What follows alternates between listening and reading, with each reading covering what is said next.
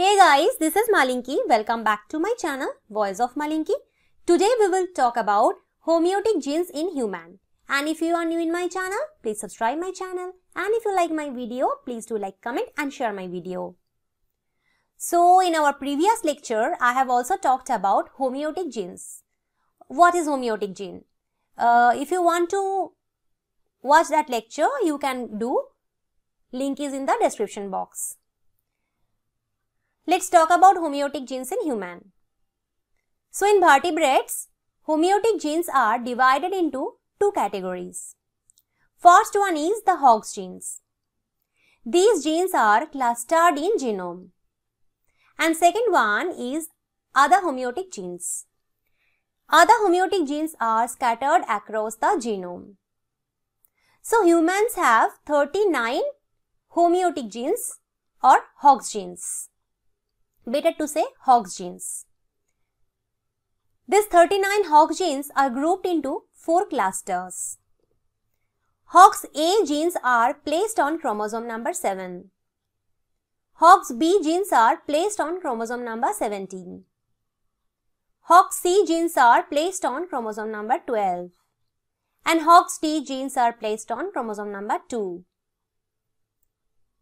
So here is the chart. These are different HOX A genes. These are different HOX B genes. These are different HOX C genes. And these are different HOX T genes. Based on this chart, I have made these. Okay. So, the ancestors of vertebrates had a single HOX gene cluster, which was duplicated twice early in vertebrate evolution by whole genome duplications to give 4 HOX gene clusters: HOX A, HOX B, HOX C and HOX T.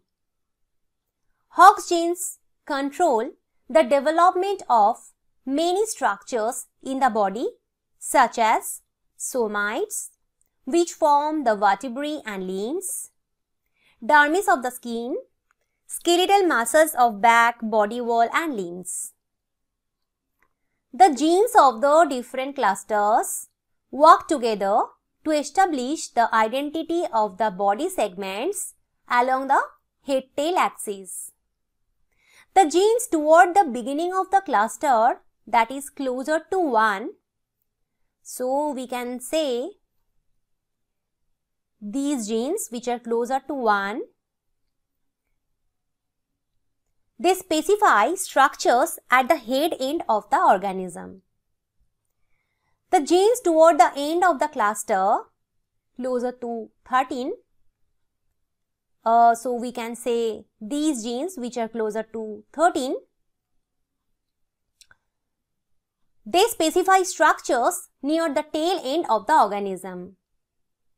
Many HOX genes toward the end of the cluster develop vertebrate limbs like arms and legs. So these are genes closer to 13. They specify arms and legs. Mutations in HOX genes can lead to defects in the morphologies of an organism.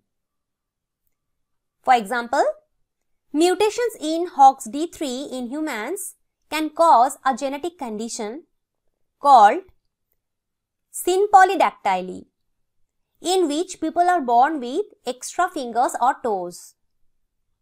HOX genes mutations play a role in evolution as they lead to morphological differences, which in turn lead to bigger changes in the body of these organisms.